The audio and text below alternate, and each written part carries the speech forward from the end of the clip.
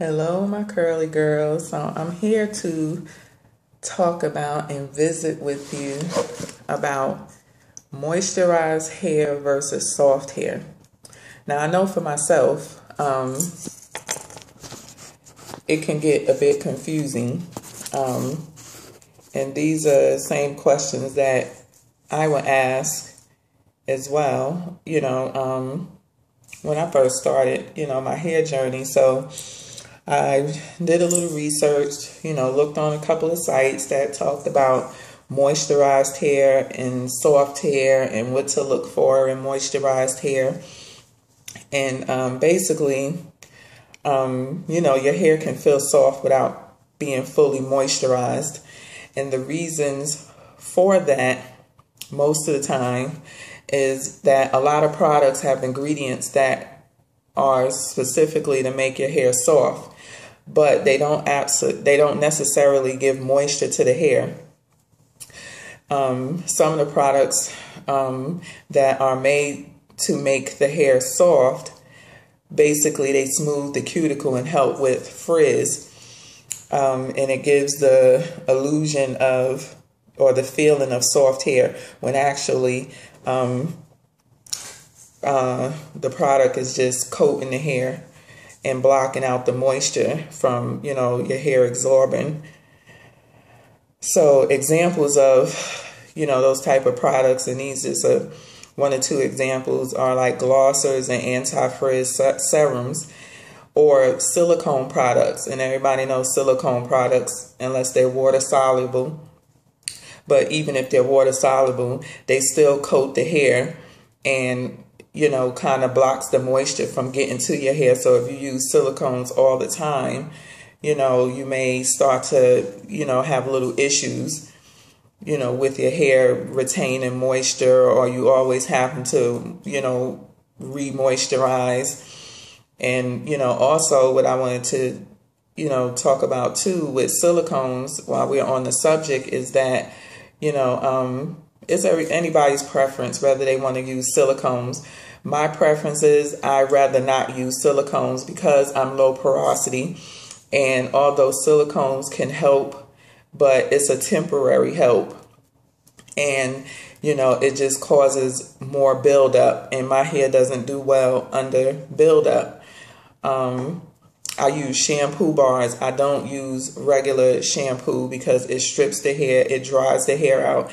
And that's the one thing I'm trying to keep away from, because my hair is naturally dry because I'm low porosity. So I don't want to do anything to it that's going to dry it out further.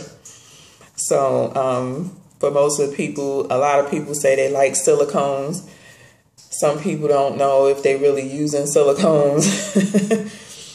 And, some people do know they're using silicones, but then they're having all these problems with their hair and wonder why their hair is not retaining moisture. And it may be because of the silicones. You have to constantly, wash that stuff out with a shampoo. And it's also, creating buildup, on your hair. So, just, do your research, and when it comes to your regimen and the products that you're putting on your hair, and reading the ingredients and knowing the ingredients and what they do. What, Ryan?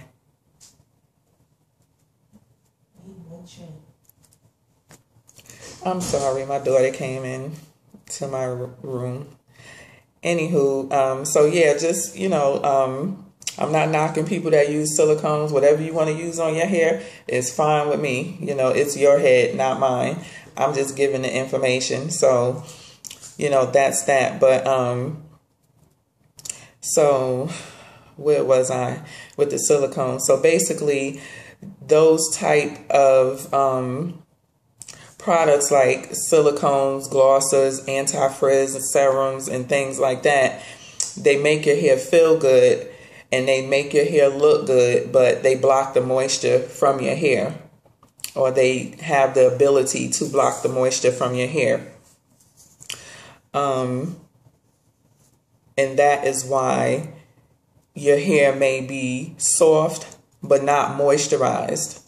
So I'm going to give you that I found some things to look for, when your hair is moisturized. And basically, moisturization, your hair being moisturized, because I'm reading, I'm sorry.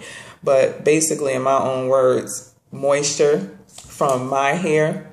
I know my hair is moisturized because my twists are plump.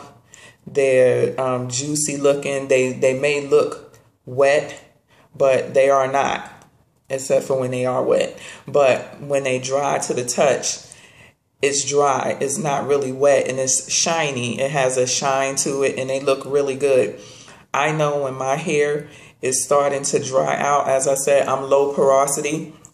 So I know when my hair is starting to dry out because I will touch it and it will feel soft, but it's looking dull. It doesn't really have a shine to it. It is looking dry, and it's starting to feel dry. It's not crunchy, but I can tell when my hair is like really moisturized and when it's starting to feel dry. And your hair could be dry from a lot of things, from you not drinking enough water, from your environment where you live at, the temperature outside in your house. So it could be a number of things. But for me, I know when my hair is moisturized and when it needs to be re-moisturized, or when my hair is starting to dry out. And I try to not let my hair get to that point, and I'll catch it. So what I do is I'll re-moisturize like every 2 days, unless I use a product that's really, really moisturizing, like a good leave-in and moisturizer. I will need to re-moisturize like every 2 days, and that's just my hair. But as I said, moisturized hair may have a wet look to it, but when you touch it, it's really fully dry, but it's just really moisturized. The moisture is locked within the hair strand and not on just the surface. Moisturized hair does not make a crackling sound when it's touched like dry hair. And we all know we go like this to our hair, and I've heard it before when those days when I did not take care of my hair, and you'll run a comb through it, or you'll go like this and you hear something crunching. Or recently, Sheena Dane, if y'all don't know who she is, go check her out. Really sweet young lady. She has a TWA, and she just went through an experience where she did not moisturize her hair. She just wetted and went. And she came back with a follow-up of her hair moisturized, and you can certainly tell the difference. As well as, I'm pretty sure when she touched it, felt the difference. When moisturized hair does not make a crackling sound, it really doesn't make much of a sound like dry hair does. As I said before, I told you how my hair reacts when it's dry, when it's moisturized, what it looks like. But moisturized hair is soft to the touch. Dry hair has a rough feeling, which it does. Also, moisturized hair is flexible and strong. And also how I test my moisture, and I'm pretty sure a lot of y'all have read this, how to tell if you have too much moisture or enough moisture, or too much protein or not enough protein. And basically, when your hair is moisturized, you pull it and it snaps, it springs back. If you pull it and it doesn't spring back or it snaps, you need more moisture in your hair.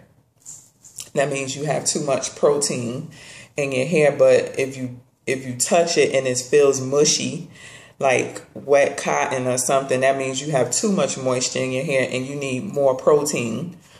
But make sure you don't overdo it on the protein, because it may take a while to snap back. Whereas you have too much moisture, you just do a protein treatment and you should be back on track. when it comes to that. But moisturized hair, when you pull it out, it should spring back without snapping, or when you pull it, it shouldn't snap. So that's what I think anyway. So basically,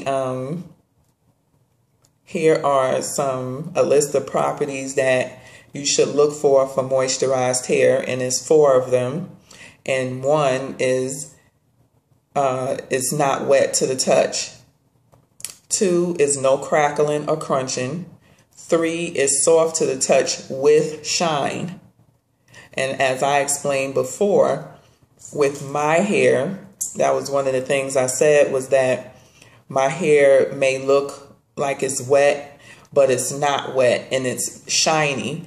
When I know my hair needs to be re-moisturized, it would still be soft, but it would be dull looking. And that's how I could tell it starts to get dull looking. And even though it's soft, that means I'm losing, you know, my moisture. My hair is starting to dry out. So I need to re-moisturize it by spraying, for me, spritzing water on my hair, then putting on a light moisturizer and sealing it with an oil or a butter. So the third property to look for is soft to the touch with shine. Emphasize with shine. And 4, flexible and strong. You know, you can stretch it out and it'll spring right back.